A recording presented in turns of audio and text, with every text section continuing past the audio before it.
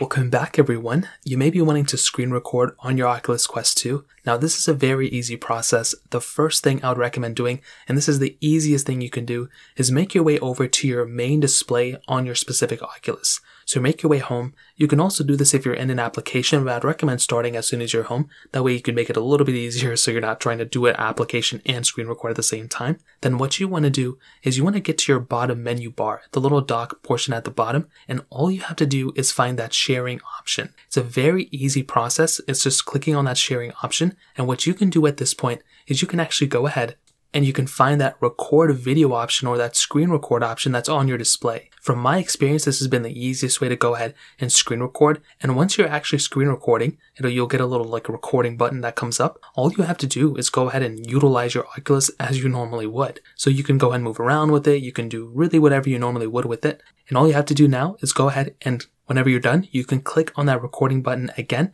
and it'll go ahead and stop that recording that you just did. And that's really all you have to do as of that point. Now, there is an alternative method to do this, which is kind of a little bit harder, and I wouldn't recommend doing it unless you know what you're doing, is to actually stream your device to an iPhone or Android, or an iPad or other streaming device that you can, and you can record your device from that specific device too. So you can just record the screen on that device. I wouldn't recommend it, it's not as smooth, but it is also another option that you have. So that's pretty much how to do it. If you guys have any other questions or anything like that, let me know in the comment section below. Hit the like button, that'll mean so much, but definitely hit that subscribe button. More importantly than everything else, I love every single one of you guys. Hopefully I'll catch you guys in the next video. Peace out till then.